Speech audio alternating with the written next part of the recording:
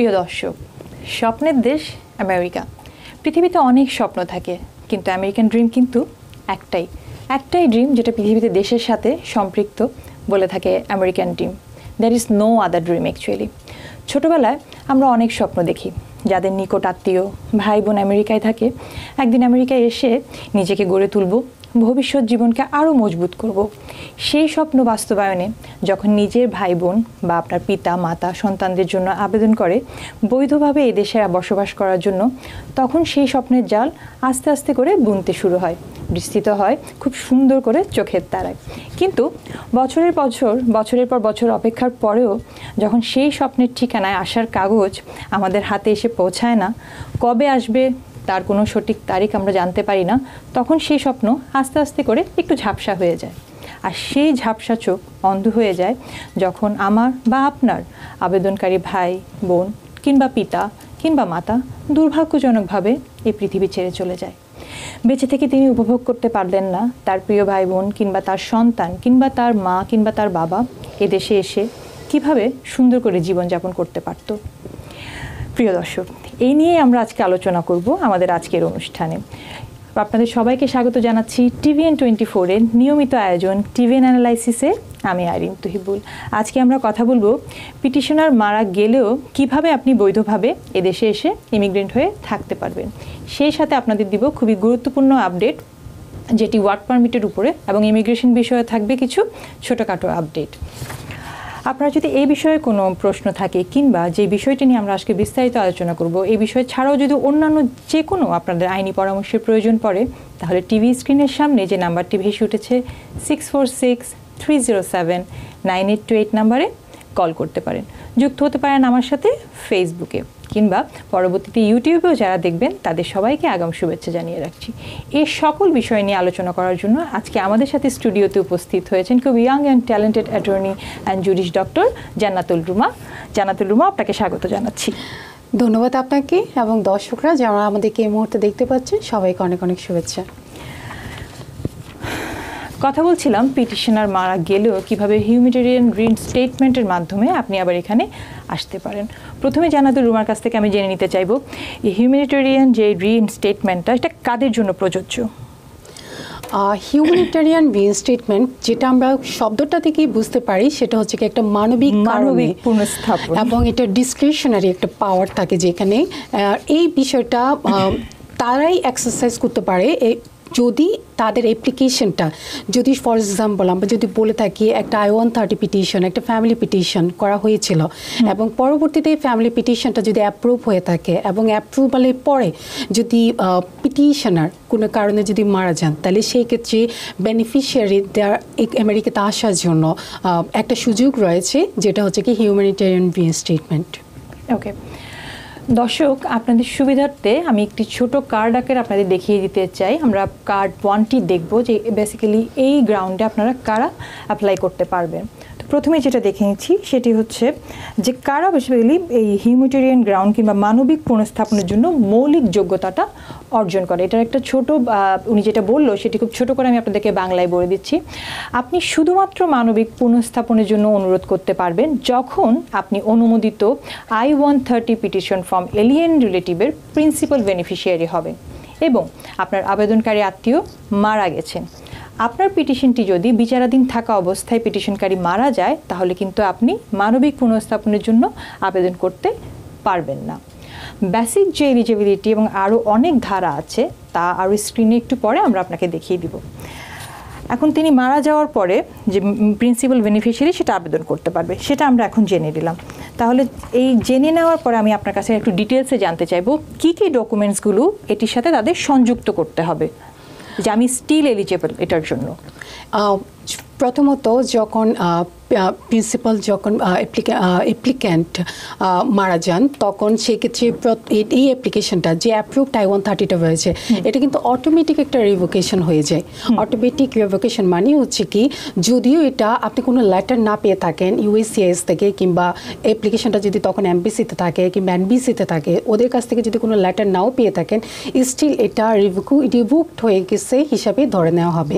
যদি আপনারা সেই মুহূর্তে রিভোকেশনের কোনো লেটার পেয়ে যান তাহলে তো ভালো, সেটা আপনি স্পেসিফিক্যালি জানতে পারলেন অ্যাপ্লিকেশনের স্ট্যাটাসটা। যদি কোনো রেভোকেশনাল লেটার নাও পেয়ে থাকেন তাহলেও এটা ধরে নিতে হবে অ্যাপ্লিকেশনটা ফিউচারে আগানোর জন্য আরও অনেক কিছু করতে হবে, তাহলে এটা আগানো যাবে, আদারওয়াইজ এটা অটোমেটিক একটা রিভোকেশনে পড়ে যাবে। তখন ইনিশিয়ালি অ্যাপ্লিকেশনটা যে ডকুমেন্টসগুলো সাবমিট করা হয়েছিল সেই ডকুমেন্টসগুলো কালেক্ট করতে হবে। যেমন একটা অ্যাপ্লিকেশন যখন আপনি সাবমিট করেছিলেন, পরবর্তীতে আপনার ফার্স্ট একটা যে নোটিশটা আসে সেটা হচ্ছে কি রিসিপ্ট নোটিশ। সেই রিসিপ্ট নোটিশটা লাগবে। অ্যাপ্রুভালের পরে একটা নোটিশ দেওয়া হয়ে থাকে, সেই অ্যাপ্রুভাল নোটিশটা লাগবে। আর হচ্ছে কি যে প্রিন্সিপাল যে অ্যাপ্লিক্যান্টটা মারা গিয়েছেন, প্রিন্সিপাল অ্যাপ্লিক্যান্ট যিনি অ্যাপ্লিকেশনটা করেছিলেন, উনি যদি মারা গিয়ে থাকেন, মারা যাওয়ার পরে তার যে একটা ডেথ সার্টিফিকেট, সেই ডেথ সার্টিফিকেটের একটা কপি লাগবে। আর হচ্ছে ওনার আইডেন্টিটি হিসাবে আমরা বলতে পারি কিছু একটা সোশ্যাল সিকিউরিটি কপি কিংবা ফটো আইডির কপি, এইসব ডকুমেন্টস নিয়ে তারপর হচ্ছে কি একটা এলিজিবল একজন স্পন্সর লাগবে, যে স্পন্সরটা যিনি মারা গিয়েছেন ওনাকে সাবস্টিটিউট করার জন্য, ভবিষ্যতে অ্যাপ্লিকেশনটা এগিয়ে নিয়ে যাওয়ার জন্য। ওই যে স্পন্সরটা সেটাই হচ্ছে কি মেন বিষয়। এবং সবাই চাইলে, যে কোনো পার্সন চাইলে এটা স্পন্সর হতে পারে না, স্পন্সর হওয়ার জন্য কিন্তু কিছু ক্রাইটেরিয়া রয়েছে। ধন্যবাদ। উনি যে কথাগুলো বললেন সেগুলো এখন আমরা সংক্ষেপে একটি কার্ডের মাধ্যমে দেখে নিব। সেটা হচ্ছে মানবিক পুনঃস্থাপনের জন্য যদি আপনি একটি অ্যাপ্লিকেশন করতে চান, বেসিক্যালি ইউএসসিআইএসএ অফিসে এটার কোনো ফর্ম নেই কিংবা এটার কোনো নির্দিষ্ট ছক নেই। আপনি এটা একটি লিখিত পর্যায়ে আবেদনটি করবেন। আবেদনটি করার সময় নিম্নোক্ত বিষয়গুলো আপনার মাথায় রাখতে হবে কিংবা এই বিষয়গুলো অন্তর্ভুক্ত করতে আপনি ভুলবেন না। আপনার নাম এবং আপনার মৃত আবেদনকারীর নাম, পিটিশনের রসিদ নাম্বার আপনি যেটি খুঁজে পাবেন রসিদের বিজ্ঞপ্তিতে, আপনার এলিয়ন রেজিস্ট্রেশন নাম্বার, এ নাম্বার যদি সেটি আপনি থেকে থাকে, আপনার আত্মীয় কিংবা যিনি আপনার পিটিশনার ছিল তার এলিয়ান নাম্বার যদি সেটা থেকে থাকে, আপনার আত্মীয়ের ডেথ সার্টিফিকেট, যেটি অ্যাটর্নি একটু আগে উল্লেখ করেছেন, ডেথ সার্টিফিকেট যদি ইংরেজিতে না হয় তাহলে সেটা প্রত্যায়িত করতে হবে। আপনার বিকল্প যদি কোনো স্পন্সর থাকে তার একটি ফর্ম, সেটি হচ্ছে I-864। অতিরিক্ত কোনো ডকুমেন্টস কি এটার সাথে যোগ করতে হয় যে আমার কেসটি খুব স্ট্রং কিংবা এটা খুবই ইতিবাচক দিক যদি আমি ধরতে চাই, যে কেন আমাকে এটার জন্য অ্যাকসেপ্ট করা হোক, to make it more strong, যেহেতু অ্যাকচুয়ালি পিটিশনার মারা গিয়েছেন? অতিরিক্ত ফর্ম বলতে এখানে আসলে আপনি যেটা আগেই বলেছেন, এখানে স্পেসিফিক কোনো ফর্ম নেই যে কি এই ফর্মে আপনাকে এই অ্যাপ্লিকেশনটা করতে হবে। এটা সাধারণত একটা ডিটেলস, একটা ডিসকাশন মতোই হয়ে থাকে, একটা মোশনের মতোই হয়ে থাকে। অ্যাপ্লিকেশনটার সাথে আপনাকে যে ফর্মটা এক্স্যাক্টলি দিতে হবে সেটা হচ্ছে I-864, এটা হচ্ছে কি স্পন্সরের একটা ফর্ম। এছাড়া কেসটা সামনে এগোনোর জন্য একটা স্ট্রংলি একটা অ্যাপ্লিকেশন সাবমিট করার জন্য তা অবশ্যই আপনাকে কিছু ডকুমেন্টস দিতে হবে। সাধারণত ডকুমেন্টসগুলোতে আপনার এই জিনিসটাই আপনাকে শো করতে হবে যে কি যে উনি মারা যাওয়ার পরে, অ্যাপ্লিক্যান্টটা মারা যাওয়ার পরে বেনিফিশিয়ারি অ্যাপ্লিকেশনের সুবিধাটা না পাওয়ার কারণে কি কি প্রবলেম ফেস করতে পারে, এই পক্ষ থেকে বেনিফিশিয়ারি ফ্যামিলি কি, অ্যাপ্লিক্যান্টের ফ্যামিলি ফেস করতে পারে, এবং অপর পক্ষ থেকে বেনিফিশিয়ারি কিংবা বেনিফিশিয়ারি কোনো ফ্যামিলি মেম্বার থাকে তারা কি প্রবলেমটা ফেস করতে পারে। আর এটা সাধারণত ডিটারমিনেশনটা হয়ে থাকে প্রো এবং কনস দিয়ে। যেমন অ্যাপ্লিকেশন আপনার সফলতাটা পাওয়ার জন্য কিংবা অ্যাপ্লিকেশনটা একটা হিউম্যানিটারিয়ান একটা গ্রাউন্ড এস্টাবলিশ করার জন্য কতটা আপনার মধ্যে কি কি গ্রাউন্ড রয়েছে সেটা উপরে যাচ্ছে নাকি আপনার গ্রাউন্ডগুলো কম, গ্রাউন্ডগুলো নিচে যাচ্ছে। যদি বেশি শীত হয়ে থাকে, আপনার পজিটিভ সাইড যদি বেশি হয়ে থাকে, তাহলে সেই ক্ষেত্রে অ্যাপ্লিকেশনটা অ্যাকসেপ্ট হওয়ার সম্ভাবনা বেশি থাকে। ধন্যবাদ। আমি একটি কার্ডের মাধ্যমে সেটা আপনাদেরকে দেখিয়ে দিতে চাই যে অতিরিক্ত ইতিবাচক প্রমাণাদি আপনার পক্ষে রয়েছে এমন সব ইতিবাচক কারণগুলো উল্লেখ করবেন যেগুলো নেতিবাচক কারণগুলোর চেয়ে বেশি। তাহলে বলতে চাই এর মধ্যে এতে অন্তর্ভুক্ত থাকতে পারে নিম্নের বিষয়গুলো। সেটি হচ্ছে একটি দীর্ঘ সময়ের জন্য আমেরিকায় বৈধ বাসিন্দা ছিলেন যিনি আপনাদের জন্য অ্যাপ্লাই করেছেন, আমি পিটিশনারের কথা বলছি, পরিবারের বাকি সদস্যদের সাথে যোগদানের জন্য। এটা খুবই ইম্পর্টেন্ট, অনেক বছর ধরে সবাই অপেক্ষা করছে তার ভাই বোন নিকট আত্মীয়দের জন্য একসাথে হওয়ার জন্য, কিন্তু যেহেতু একটি অনাকাঙ্ক্ষিত ঘটনা হয়ে গেল সেটি পারলো না, সো একটি ইমোশনাল ব্যাপার কিন্তু এখানে কাজ করে। সেই জিনিসটা আসলে খুব সুন্দর করে উপস্থাপন করতে হবে। এটির জন্য যে অনেক দিন ধরে যে তারা ওয়েট করছে, তিনি যে আসলে উদ্বিগ্ন এটার কারণে যে আমি আসলে অনেক দিন হয়ে গেল, একটি দীর্ঘ সময়ের কারণ হওয়ার পরেও কিন্তু একটা অ্যাক্সিডেন্টাল ডেথ কিংবা যে কোনো কারণে আমি সেটা করতে পারলাম না, ওই পজিটিভ কিংবা ইতিবাচক দিকটা আপনাকে অনেক বেশি উল্লেখ করতে হবে। অন্যান্য কারণ যেমন আপনি বলতে পারেন যদি এমন কিছু থেকে থাকে, অস্বাভাবিক দীর্ঘ সরকারি প্রক্রিয়াকরণ, যে ডকুমেন্টসগুলো দিতে দেরি হয়েছে, দেশের কোনো রাজনৈতিক পরিস্থিতি কিংবা কোনো রকম ব্যাকলগের কারণে নির্দিষ্ট সময়ে আসলে যেটি হওয়ার কথা ছিল সেটি হতে পারে নাই, তার সাথে যে সাপোর্টিং ডকুমেন্টসগুলো আপনার দরকার হবে সেগুলো আপনি এখানে অন্তর্ভুক্ত করতে পারেন। গুরুত্বপূর্ণ প্রয়োজনীয় ডকুমেন্ট সহ যে কোনো অন্যান্য সমস্ত কারণ যা আপনার কাছে মনে হবে যে এই কারণটা খুবই স্ট্রং এবং এটি আপনার কেসকে অনেক বিশ্বাসযোগ্য করে তুলবে, সেটি আপনি অ্যাড করতে ভুলবেন না। আমি আপনার কাছে আরেকটা জানতে চাইবো, সেটি হচ্ছে চান্স অফ সাকসেস রেটটা কেমন এটার? যেটা আমরা আগেই বলছিলাম, এটা নির্ভর করবে কেস বাই কেস। আপনার কেসে কেন অ্যাপ্লিকেশনটার যদি এটা অ্যাপ্লিকেশনটা অ্যাপ্রুভ না করে তাহলে কি কি কনসিকুয়েন্স হতে পারে। যেমন কনসিকুয়েন্স হতে পারে এটা অনেক কিছু ক্ষেত্রে দেখা যায় একটা অ্যাপ্লিকেশন সাবমিট করেছিলেন অনেক বছর আগে 2014 কিংবা 15, যেটার হয়তো কারেন্ট ডেট অনুযায়ী যেটা অ্যাপ্রুভ হওয়ার সম্ভাবনা ছিল 2019 কিংবা 2020-তে, কিন্তু দেখা গেছে সামহাও কোনো ব্যাকলগের কারণে কিংবা কোনো কিছুর কারণে অ্যাপ্লিকেশনটা আসলে অ্যাপ্লিকেশনটা অ্যাপ্রুভ হওয়ার পরও ইন্টারভিউ ডেটটা পাওয়া সম্ভব হয় নাই। ইন দ্য মিন টাইম যিনি অ্যাপ্লিকেশন করেছিলেন উনি মারা গিয়েছেন। তখন দেখা যায় কি বর্তমান পরিস্থিতিটা আসলে দেখি, যেমন এটা খুব বেশি ইদানিং দেখা যাচ্ছে অনেকের প্রশ্ন থাকছে যে হয়তো মারা গিয়েছে কিংবা সামহাও কোনো অ্যাক্সিডেন্টাল কারণ হয়ে গিয়েছে, কারণ কোভিডের কারণে কিন্তু একটা হিউজ ব্যাকলগ হয়েছে, যেটা F2 ভিসার ক্ষেত্রে হচ্ছে যে ও বয়স বেড়ে গেছে, কারণ 4 বছর আগে হয়তো 16 বছর ছিল, এখন 5 বছর পরে 3 বছর পরে দেখা যাচ্ছে অ্যাপ্লিকেশন ডেট আস্তে আস্তে 21 হয়ে যাবে। কিংবা কিছুদিন আগে একদিন জানলাম যে আমাদের একটা দর্শক ফোন করে জিজ্ঞেস করেছেন ওনার মা মারা গিয়েছেন, তার ছেলের জন্য অ্যাপ্লাই করেছে, কিন্তু ডেটটা ওনার ডিউ ডেট ছিল কিন্তু 2020-এ। সো তাহলে এই গ্রাউন্ড যারা ব্যাকলগের কারণে কিংবা এই ধরনের কোনো দুর্ভাগ্যজনক ঘটনার সম্মুখীন হয়েছে তাদের জন্য আই থিঙ্ক একটা চান্স থেকে যায়। হ্যাঁ, তারা থাকেন। এবং এই সাথে আপনি যেটা বলেছেন যাদের বয়সের কারণে অ্যাপ্লিকেশনটা সামনে আগাতে পারে নাই কিংবা যাদের ব্যাকলগের কারণে ইন্টারভিউ ডেটটা তারা পান নাই, কিন্তু ওই টাইমে যদি তারা ইন্টারভিউ ডেটটা যে স্পেসিফিক যে টাইমটা রয়েছে কিংবা যেটা কারেন্ট ডেট রয়েছে এর মধ্যে যদি ইন্টারভিউ ডেটটা পেয়ে যেত তাহলে সেই ক্ষেত্রে কিন্তু ওনার আমেরিকাতে উনি চলে আসার একটা সম্ভাবনা ছিল, বাট সামহাও ওনাদের ব্যাকলগের কারণে এটা হয় নাই, তাহলে সেটাও একটা কিন্তু স্ট্রং একটা রিজন। আর এমনও দেখা যায় যে কি অনেকের একটা টাইস থাকে, ফ্যামিলি টাইস থাকে এইখানে। ফ্যামিলি টাইসটা যে দেশে এখন বর্তমানে রয়েছে সে দেশে এই দেশে যে দেশে অ্যাপ্লিকেশনটা করা হয়েছিল ইউএসএতে টাইসটা আরও অনেক বেশি স্ট্রং। তাহলে এই যে গ্রাউন্ডগুলা তারা সাধারণত এই গ্রাউন্ডগুলো দেখে এবং এছাড়াও দেখে থাকে যে কি অ্যাপ্লিকেশনটাতে সব কিছু পরিপূর্ণভাবে প্রপারলি ওয়েতে এটা সাবমিট করা হয়েছিল কিনা এবং এটা যে অ্যাপ্রুভড হয়েছিল অ্যাপ্রুভের টাইমটা কখন। যদি অ্যাপ্রুভের টাইমটা হয়ে থাকে অনেক রিসেন্টলি তাহলে আপনার এটা দেখা গেছে কি আপনারা রিজনেবল একটা ওয়েতে এবং এটা আপনারা অ্যাপ্লিকেশনটা অ্যাপ্রুভ হওয়ার পরে যখন অ্যাপ্লিকেন্ট মারা গেলেন এরপরে আপনারা একটা প্রপার একটা টাইমের মধ্যে একটা রিজনেবল একটা টাইমের মধ্যে আপনারা একটা স্টেপ নিয়েছেন, তাহলে সেই ক্ষেত্রে কিন্তু একটা পজিটিভ দিক হিসেবে এটা তাহলে আপনি এখানে মেনশন করবেন যে যখন পিটিশনার মারা যায় তাহলে খুব যত দ্রুত সেটা করা যায় ততটাই সেটা ভালো, এটা খুব লেন্দি করা উচিত না। হ্যাঁ অবশ্যই, ডেথ সার্টিফিকেটটা নিয়ে সাথে সাথে আপনি এটা আপডেট করে দিলেন যে this is the current status. হ্যাঁ, আপনার নিজেকে এটা আপডেট করা উচিত, যদিও বা এটাতে কোনো স্পেসিফিক টাইম নেই, আপনি কখন অ্যাপ্লিকেশনটা করতে পারবেন, কিন্তু যত দ্রুত আপনি অ্যাপ্লিকেশনটা করবেন তত দ্রুত এটা ভালো। ধন্যবাদ। যদিও এসএসসি লেখা আছে এটার কোনো আই থিঙ্ক স্পেসিফিক ফিজ নেই এক্সট্রা কিংবা কোনো রকম এক্সট্রা কস্ট নেই, আপনি একটু যদি ক্লিয়ার করতে সেটা দর্শকদের। এটা যেহেতু কোনো স্পেসিফিক ফর্মের মাধ্যমে যায় না, এটা হচ্ছে একটা রিকোয়েস্ট হিসাবে একটা রিটার্ন একটা এক্সপ্লেনেশন হিসাবে যাওয়া হয় তাকে এই যে রিকোয়েস্টটা, তাহলে সেই ক্ষেত্রে এটা যেহেতু স্পেসিফিক কোনো ফর্ম নেই এখানে কোনো স্পেসিফিক কোনো পেমেন্টও নেই, কোনো ফি আপনাকে পেমেন্ট করতে হবে না ইউএসসিএসকে। আর একটা যে ফর্মটা যায় সেটা হচ্ছে I-864 স্পন্সরের জন্য, যেখানে আপনাকে শো করতে হবে যে স্পন্সরটা আপনার এখানে অ্যাপ্লিকেশনে ফিউচারে আপনাকে আপনার ফিনান্সিয়াল রেসপন্সিবিলিটি নিবে ওই স্পন্সরের এনাফ ক্যাপাবিলিটি ফিনান্সিয়াল ক্যাপাবিলিটি রয়েছে আপনার দায়িত্বটা নেওয়ার জন্য।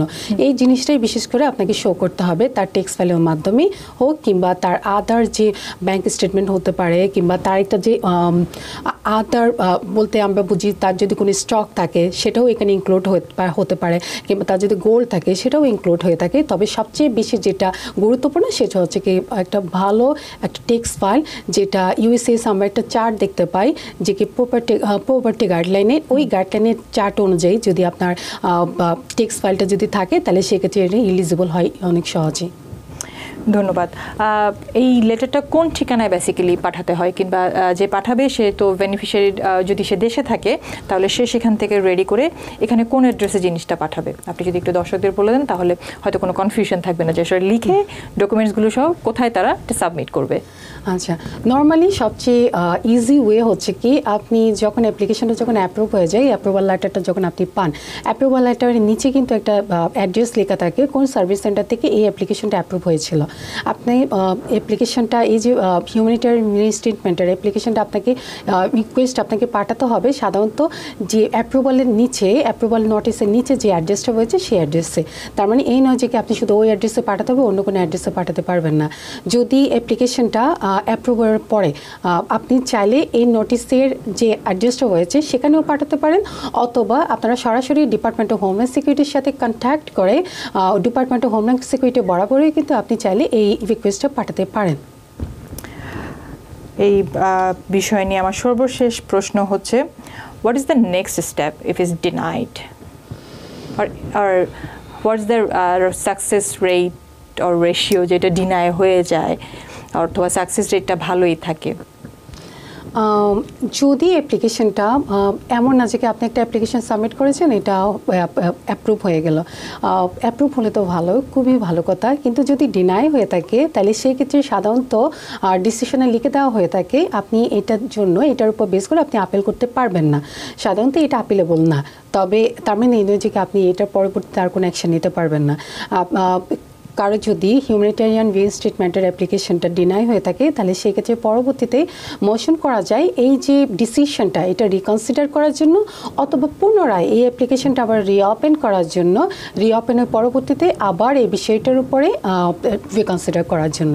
তাহলে আপনি আপিল হয়তো করতে পারছেন না, কিন্তু আপনি এটার উপর বেস করে হয়তো মোশনটা রিওপেন করতে পারবেন অথবা মোশনটা রিকনসিডার করতে পারবেন উইদিন স্পেসিফিক টাইম, যেটা সাধারণত লেখা হয়ে থাকে মোশনটা রিকনসিডার এবং মোশনটা রিওপেনের জন্য কিছু টাইম থাকে। মোশনটি রিওপেন হয়তো আদার কিছু এক্সেপশনাল সার্কামস্টেন্সেসে এনি টাইম আপনি ওইটা করা যায় কিছু কিছু ক্ষেত্রে, কিন্তু মোশনটি রিকনসিডারেশনের জন্য একটা স্পেসিফিক টাইমলি একটা বিষয় থাকে, ওই টাইমের মধ্যে আপনাকে অ্যাপ্লিকেশনটা করতে হবে। ধন্যবাদ। টেলিফোনে দর্শক কে আছেন, নাম পরিচয় বলে প্রশ্ন করুন। হ্যালো। জি, শুনতে পাচ্ছি, বলুন। হ্যালো, আসসালামু আলাইকুম, আমি অ্যারিজোনা থেকে বলছি। আপনি আপনার টিভির ভলিউমটি সাইলেন্ট করলে আমরা আপনাকে শুনতে পাবো। জি জি, এবার প্রশ্ন করুন। আচ্ছা, আমি আমার ভাইয়ের জন্য অ্যাপ্লাই করি 2007 সালে, এবং আমার কাছে ওই অ্যাপ্রুভ লেটারও আসছে, কিন্তু দুঃখের বিষয় 2011 সালে আমার ভাই ক্যান্সারে মারা যায়। এখন ওনার দুটো বাচ্চা আছে। তো আমি শুনছিলাম যে যদি প্রিন্সিপাল ক্যান্ডিডেট মারা যায় তাহলে আর কোনো কিছু করা যায় না, এই জন্য আমি কোনো কিছুই করিনি, কিন্তু ওর ডেথ সার্টিফিকেট কাগজপত্র আমার কাছে আছে। তো এখন আমি কি করতে পারি?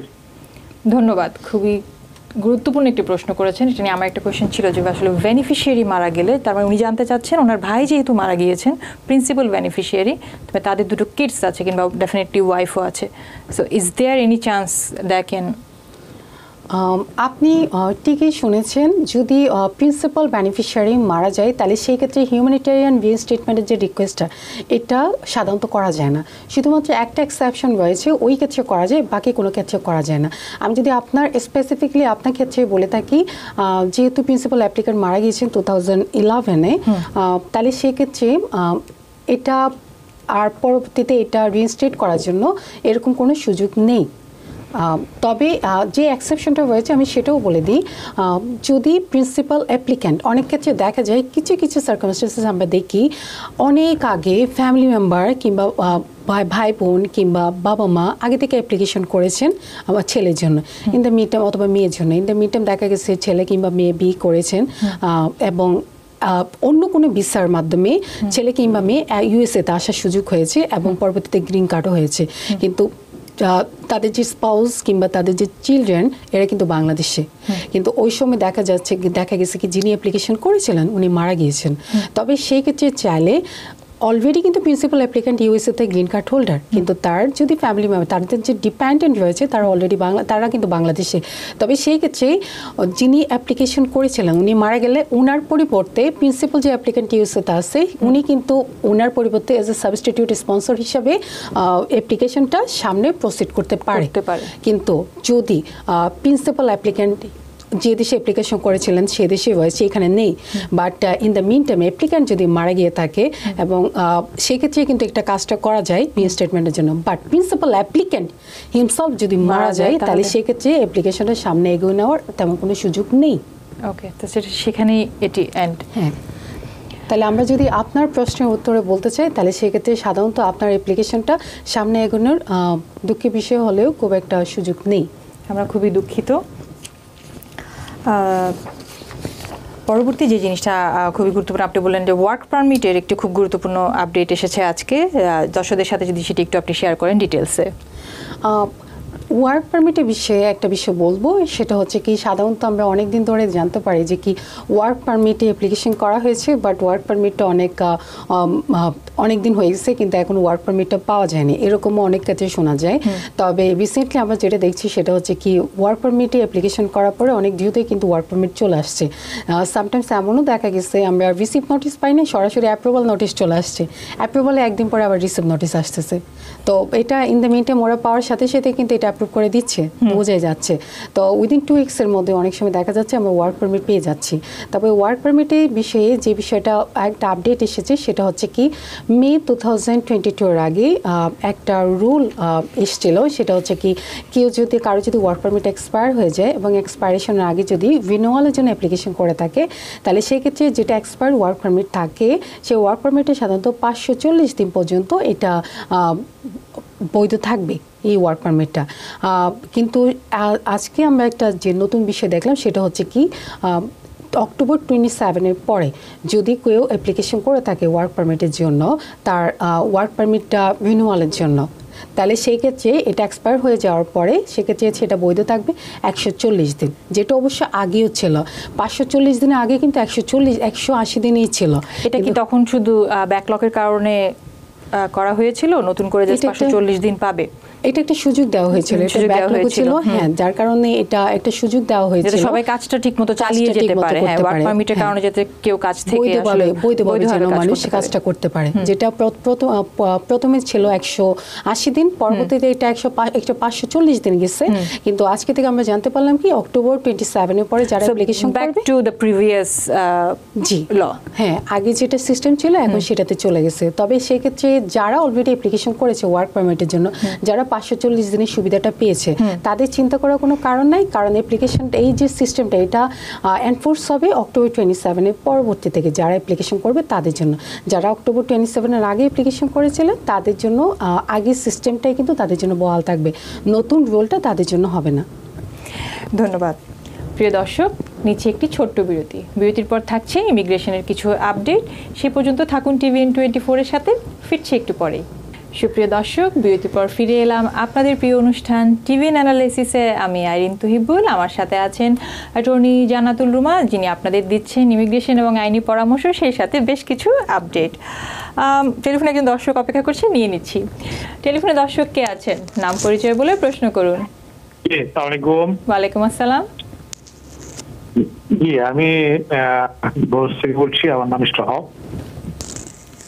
আমার একটা প্রশ্ন ছিল অ্যাটর্নি মহোদয়ের কাছে, যে আমার একটা হিয়ারিং আছে, final hearing, I mean individual hearing, তো সেটা ইন পার্সন ছিল কিন্তু এটা এখন আপনার রিমোট হয়ে গেছে। এখন ইন পার্সন এবং রিমোটের মধ্যে ডিফারেন্সটা কি, বা এটা সুবিধা অসুবিধাটা কি, আমি ওনার কাছে জানতে চাচ্ছিলাম আর কি। আপনার হিয়ারিংটা কিসের হিয়ারিং? Individual hearing. ইন্ডিভিজুয়াল। ধন্যবাদ। ধন্যবাদ আপনার প্রশ্নের জন্য। ইন্ডিভিজুয়াল হিয়ারিংটা হচ্ছে কি যখন কোনো কেউ যে সালাম অ্যাপ্লিকেশন সাবমিট করে থাকে তাহলে ইনিশিয়াল যে হিয়ারিং হয়ে থাকে সেটাকে আমরা মাস্টার হিয়ারিং বলে থাকি, আর যে ফাইনাল যে হিয়ারিং হয়ে থাকে যেটাকে আমরা বলে থাকি ইন্ডিভিজুয়াল হিয়ারিং। এটা আসলে সাধারণত আগে ছিল ইন পার্সন হিয়ারিংয়ে, কোভিডের পূর্ববর্তী অ্যাপ্লিকেশনগুলোর সবসময় almost all of them individual hearing ছিল ইন পার্সন। বাট কোভিডের পরবর্তীতে আমরা দেখছি এখন অনেক হিয়ারিং হচ্ছে কি কম্পিউটারের মাধ্যমে, যেটা হচ্ছে কি আমরা ওয়েবএক্সে হয়ে থাকে কিংবা টেলিফোনিক্যালি হয়ে থাকে।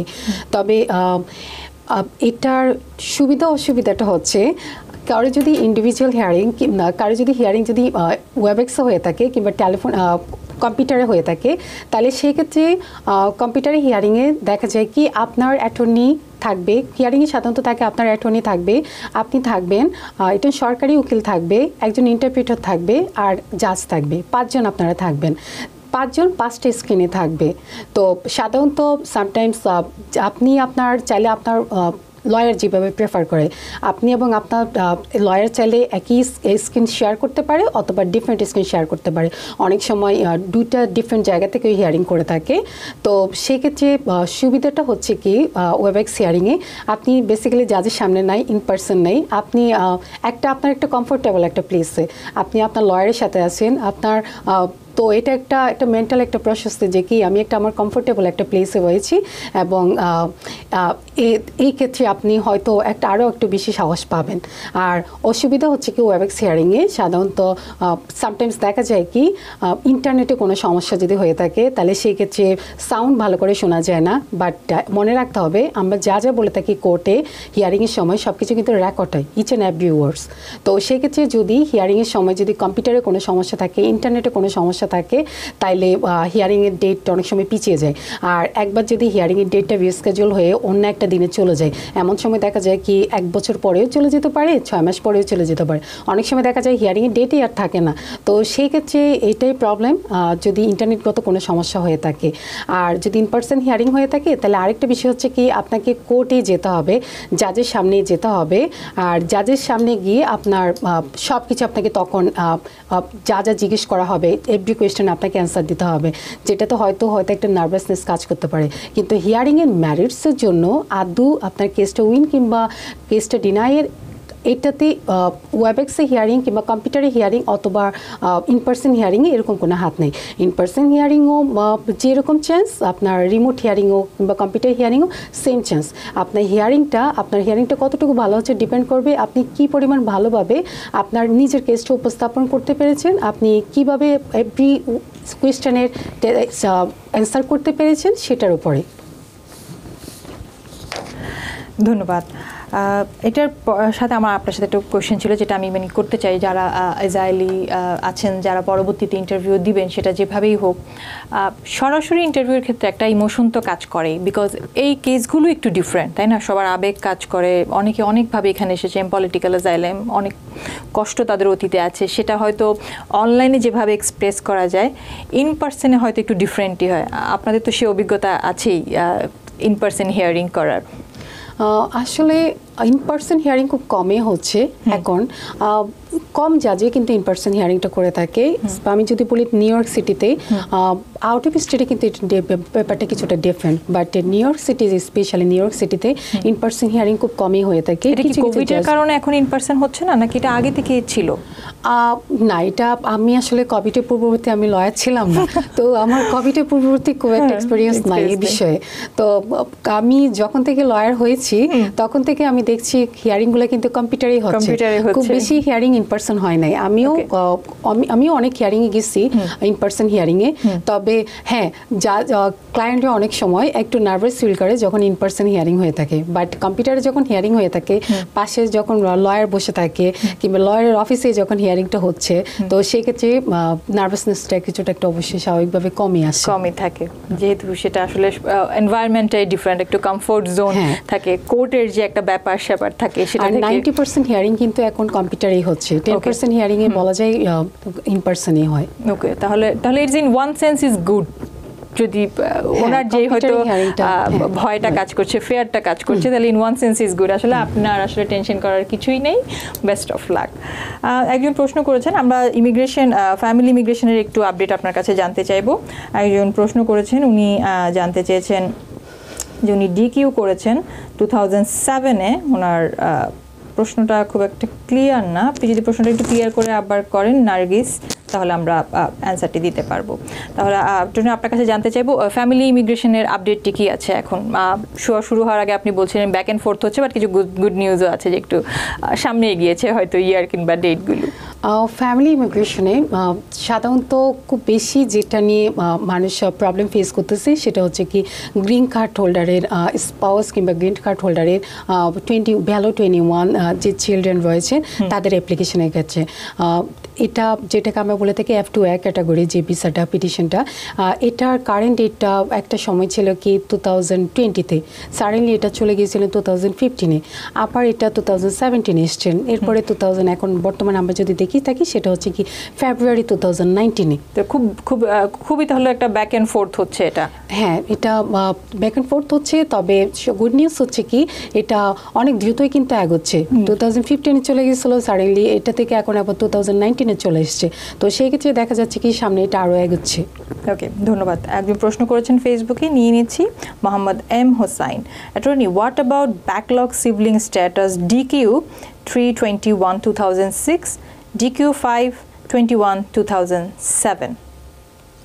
2007 2007-এ কোন মান্থ? 2007-এর সেটা হচ্ছে মে।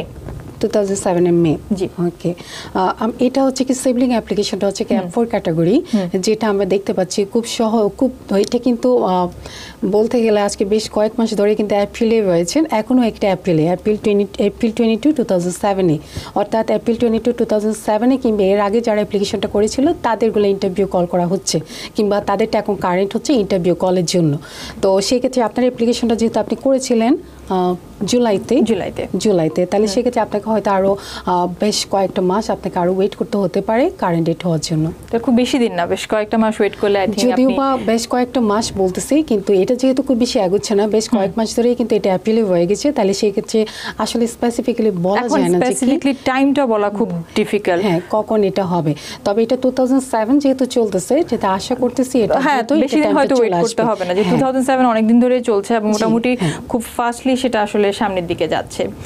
আরেকজন প্রশ্ন করেছেন Sayema Hossain, work permit renew করার অ্যাপ্লাই করেছি কিন্তু রিসিভ লেটার পেয়েছি 3 মাস হয়েছে, ওয়ার্ক পারমিট এখনো হাতে আসেনি। এটা সাধারণত এখন আমরা যেটা বর্তমানে দেখতে পাচ্ছি ওয়ার্ক পারমিট কিন্তু অনেক দ্রুতই চলে আসতেছে, তো এটা আসলে বলা যায় না যে কি একজনের অ্যাপ্লিকেশনটা একজনের ওয়ার্ক পারমিট দ্রুত আসছে সেজন্য আরেকজনেরটাও দ্রুত চলে আসবে, এভরিথিং কিন্তু কেস বাই কেস বেসিসে কিন্তু এটা ডিটারমাইন করা হয়ে থাকে। সামটাইমস দেখা হয়ে থাকে ওয়ার্ক পারমিটের জন্য আপনি অ্যাপ্লিকেশন করেছেন, পরবর্তীতে ওরা একটা রিকোয়েস্ট পাঠিয়েছে, আরও কিছু এভিডেন্স চাচ্ছে।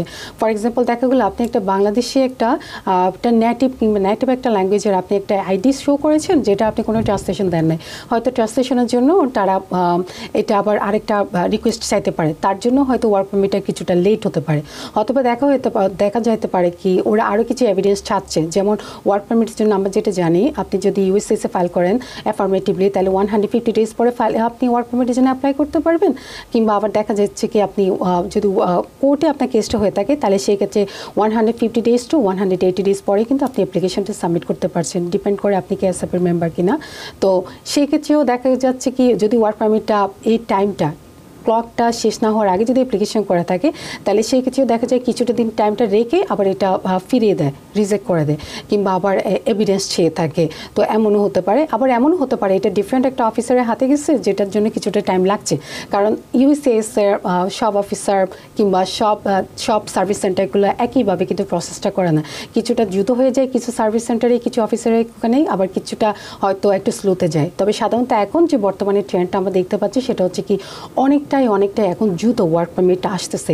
আমরা ওয়ার্ক পারমিট পেয়েছি উইদিন 2 উইক্সের মধ্যে, আমরা ওয়ার্ক পারমিট পেয়েছি উইদিন 10 ডেজের মধ্যে, ইভেন এমন কিছু ওয়ার্ক পারমিট আছে যেটা আমি অ্যাপ্লিকেশন করেছি 5 মান্থস আগে, কিন্তু এখনও পর্যন্ত এটা রিভিউ শো করতেছে না, জাস্ট রিসিপ্ট শো করতেছে। সো ইট ডিপেন্ডস, এটা কেস বাই কেস বেসিসে এটা ভ্যারি করে থাকে। তো এটা আশা করছি আপনি দ্রুত পাবেন, তবে সেই ক্ষেত্রে আপনি যে রিসিপ্ট নোটিশটা পেয়েছেন, রিসিপ্ট নোটিশের নাম্বারটা দিয়ে আপনি অনলাইনে চেক করে দেখবেন এটা স্ট্যাটাস হয়েছে কিনা, কিংবা কোনো রিকোয়েস্ট ইস্যু করা হয়েছে কিনা আরও মোর এভিডেন্সের জন্য, তাহলে সেক্ষেত্রে আপনি একটু আপ টু ডেট থাকতে পারবেন আপনার অ্যাপ্লিকেশনটা প্রসেসটা কী হচ্ছে। ধন্যবাদ। টেলিফোনে দর্শক কে আছে, নাম পরিচয় বলে প্রশ্ন করুন। আসসালামু আলাইকুম। ওয়ালাইকুম আসসালাম। আমি মিশিগান থেকে বলছিলাম। আমার ভাই সিটিজেন, উনি ওনার ওয়াইফের জন্য অ্যাপ্লিকেশন করছিলেন, করার পরে অ্যাপ্রুভেলটা আসছে। অ্যাপ্রুভেল আসার পর এখন 18 মাস হয়ে গেছে, ওনাকে কোনো কিছু জানায় নাই। এরপরে একটা কাগজ দিল $475 পাঠানোর জন্য ইমিগ্রেশনে, ওটা পাঠানো হলো, আজ পর্যন্ত এখনো ওনাকে ডাকে নাই। আর কতদিন লাগবে প্রশ্নের জন্য? জি, আমার একটা প্রশ্ন ছিল, যদি উনি থাকে কোনো। যে আপনার দর্শক অ্যাটর্নির আপনার কাছে একটি প্রশ্ন ছিল, আপনি কি শুনতে পাচ্ছেন? জি না। হ্যালো, জি জি, অ্যাটর্নির একটি প্রশ্ন ছিল আপনার কাছে, আপনি শুনতে পাচ্ছেন?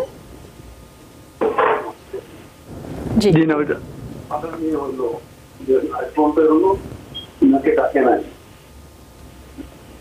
হ্যালো দর্শক, আপনি কি শুনতে পাচ্ছেন? আপনি লাইনে আছেন আমাদের সাথে? জি জি জি, অ্যাটর্নি আপনাকে একটি প্রশ্ন করবেন।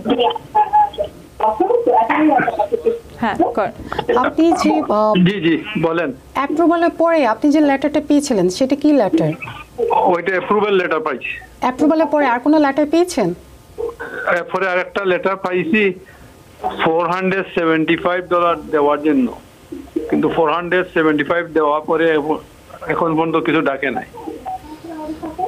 আপনার অ্যাপ্রুভালে কি এমন কোনো কিছু লেখা ছিল যে কি আপনার অ্যাপ্লিকেশনটা বা বেনিফিশিয়ারি কোত্থেকে ভিসাটা নিবে সেটা উল্লেখ করা হয়নি, এরকম কিছু একটা? জি না, ওইটা উল্লেখ করা হয় নাই, শুধু অ্যাপ্রুভাল হইছে, ওই কাগজটা আসছে। ওকে, এটা বিষয়টা একটু কনফিউজিং, কারণ এই কারণে সাধারণত অ্যাপ্রুভাল লেটার পাওয়ার পরে $475 এরকম কোনো সিস্টেম নেই। সাধারণত অ্যাপ্রুভ হওয়ার পরে দেখা যায় কি একটা ডিএইচকে নাম্বার দেওয়া থাকে এবং একটা ইনভয়েস নাম্বার দেওয়া থাকে। এই ডিএইচকে এবং ইনভয়েস নাম্বারের মাধ্যমে এটা কনসুলার প্রসেসের জন্য একটা ওয়েবসাইট রয়েছে, CESC ওয়েবসাইট। ওই ওয়েবসাইটে গিয়ে আপনাকে একটা ইন্টারভিউ একটা দিতে হয়, পেমেন্ট দিতে হয়, 185 সামথিং লাইক দিস, অথবা এবং আরেকটা পেমেন্ট দিতে হয় যেটা হচ্ছে অ্যাফিডেভিটের জন্য। তো উনি যে 475, এটা দুই রকম হতে পারে। একটা হতে পারে উনি ওই ফিটাকেই মিন করতেছে, টোটাল দুইটা মিলে এমন হতে পারে।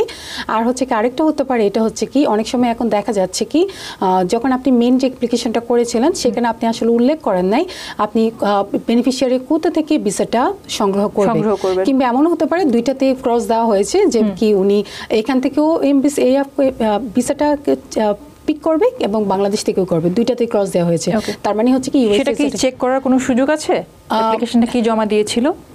এটা হ্যাঁ অবশ্যই, সেটাই বলছিলাম আমরা যে কি যদি এরকম হয়ে থাকে তাহলে সেক্ষেত্রে ইউএসএস কিছুটা কনফিউজড হয়ে যায়। তখন কি হয়ে থাকে, ইউএসএস অ্যাপ্রুভাল লেটারের সাথে লিখে দেওয়া হয়ে থাকে আপনার অ্যাপ্লিকেশনটা অ্যাপ্রুভ হয়েছে, কিন্তু অ্যাপ্রুভ হলেও আমরা আপনার অ্যাপ্লিকেশনটা রেখে দিয়েছি। কারণ এখানে একটা প্রশ্ন ছিল কি কোত্থেকে বেনিফিশিয়ারি আপনার ভিসাটা সংগ্রহ করবে, সেই বিষয়টা ক্লিয়ার না, যার কারণে আমরা অ্যাপ্লিকেশনটা রেখে দিয়েছি। আপনি যদি এই অ্যাপ্রুভড অ্যাপ্লিকেশনের উপরে কোনো অ্যাকশন নিতে চান তাহলে আপনাকে আরেকটা অ্যাপ্লিকেশন সাবমিট করতে হবে, যেটা তো অবশ্যই একটা ফি রয়েছে। তো ওই অ্যাপ্লিকেশনটা আপনাকে সাবমিট করতে হবে, সাবমিট করার পরে যেখানে আপনাকে উল্লেখ করে দিতে হবে স্পেসিফিক্যালি কোত্থেকে আপনি ভিসাটা সংগ্রহ করবেন, লেটারে মেনশন থাকবে আসলে কি কারণে সেটা এখনো পর্যন্ত হোল্ডে আছে, because it's already long time, 18 months. হ্যাঁ, সেটা অ্যাপ্রুভাল লেটারে এটা থাকার কথা। যদি অ্যাপ্রুভাল লেটারে এরকম থেকে থাকে তাহলে সেই ক্ষেত্রে যে অ্যাপ্লিকেশনটা অ্যাপ্রুভড অ্যাকশনের উপর একটা অ্যাপ্লিকেশন করতে হয় একটা স্পেসিফিক একটা ফি দিয়ে। তো ওই যে অ্যাপ্লিকেশনটা এটা সাধারণত 1 ইয়ার পর্যন্ত টাইম নিয়ে থাকে এইটা ডিটারমাইন করার জন্য কোথায় গিয়ে ভিসাটা নিবে। তো এমন হতে পারে। আর যদি এটা কনসুলার প্রসেসের জন্য যদি আপনার ফিটা দিয়ে আপনি সব ডকুমেন্টস যদি সাবমিট করে থাকেন তাহলে সেক্ষেত্রে you have to check consular processing যে ওয়েবসাইটটা, ঘন আপনাকে চেক করতে হবে ডিএইচকে নাম্বারটা দিয়ে এবং ইনভয়েস নাম্বারটা দিয়ে।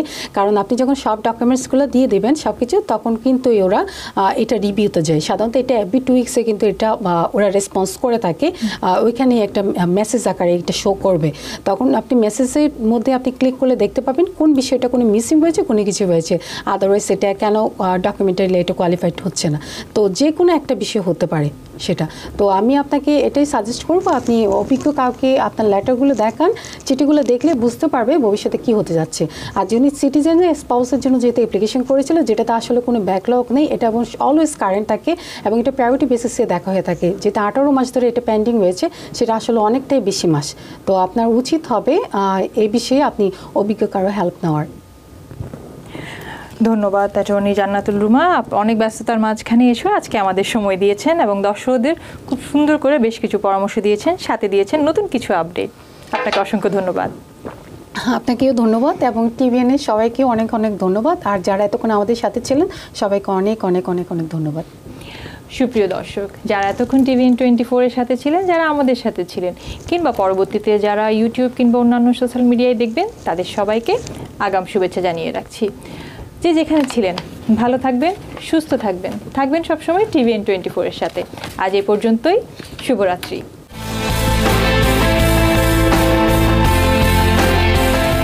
টিভিএন 24 টেলিভিশন দেখতে আজই কল করুন 7187776556। লগ ইন করুন www.totalcablebd.com। নিউ ইয়র্ক থেকে সম্প্রচারিত টিভিএন 24 টেলিভিশন বিশ্বজুড়ে বাঙালির কণ্ঠস্বর।